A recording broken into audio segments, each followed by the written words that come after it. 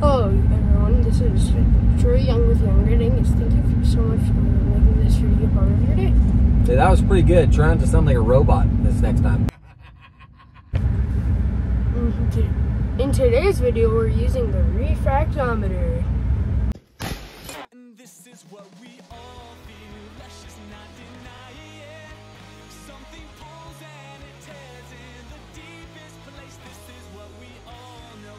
Why must we still fight it? It's time to open our eyes and acknowledge the writing on the wall.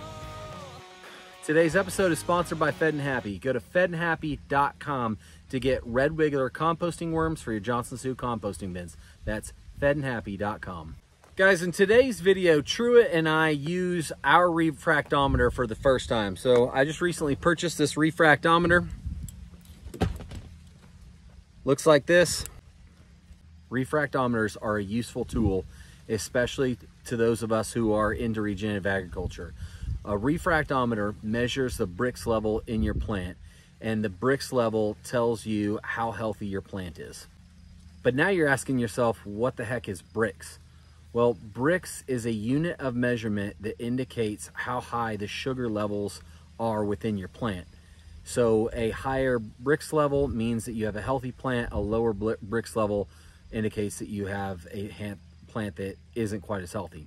This is important because low Brix level is an indicator that you have plant stress, like environmental stress, nutrient deficiency, or a disease is attacking your plant, or that you're more susceptible to diseases in the future. So knowing that and being able to know if we have high Brix or low Brix will tell us if our plants are susceptible to more diseases or insect pressure, because insects will not attack plants that have a high Brix level. So to have corn that's in a position to be able to resist insect pressure, we want our Brix level, I believe, above a 12 or a 13 for our corn plants to be healthy. So that's why I purchased our refractometer, so that I could be measuring our Brix levels within our own corn plants to see where we're at and to see if we're creating a healthy crop that's going to be able to resist insect pressure.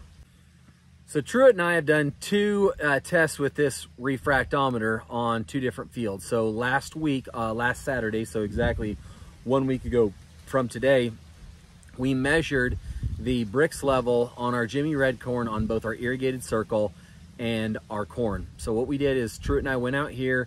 Truett selected some leaves last Saturday, and so we measured the Brix level on our corn, on our dryland Jimmy Red and our irrigated. So what we did was we pulled the leaves. We got the second highest leaf off the plant, which is what I believe that you're supposed to be doing.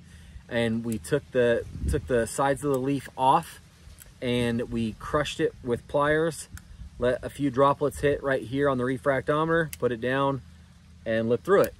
So after we did that process on the first day, I was incredibly disappointed, because our Brix level in the Jimmy Red on both fields were anywhere from 3 to 5, which is an indicator that our plants are susceptible to diseases or insect pressure.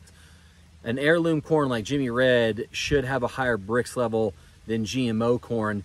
And I'm not going to get into the whole details about it because I don't really understand it as well as John Kempf and Tom Dykstra.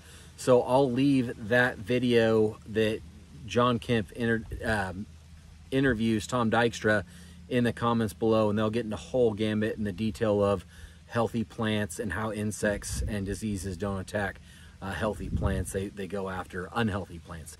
So check that out in the notes on this video that you're watching right now if you want to know more about the science behind why insects don't attack healthy plants. Now the million-dollar question is what can we do to increase the Brix level within our plants and increase the health of them so they're less susceptible to insects and diseases? On this particular field where we can fertigate, we're adding Fed and Happy, Bio 5, and we did one day in one section where we did the Pacific Grow, the fish hydrolysate product that Elevate Ag sold to us. We started that a couple of days ago. It's gone half a circle. I measured the Brix level today. It hasn't increased yet, but those are some of the things that we're doing right now to increase it, and we'll see if it increases at all throughout the growing season. I don't know why our Brix level was low on this particular field. I wish this was a different video of me being like, yeah, look how awesome our Brix level is in our corn, and it's just so amazing. This is how awesome regenerative agriculture and cover crops and no-till and Johnson Sioux and all that stuff is. It's just great, and it just always is amazing.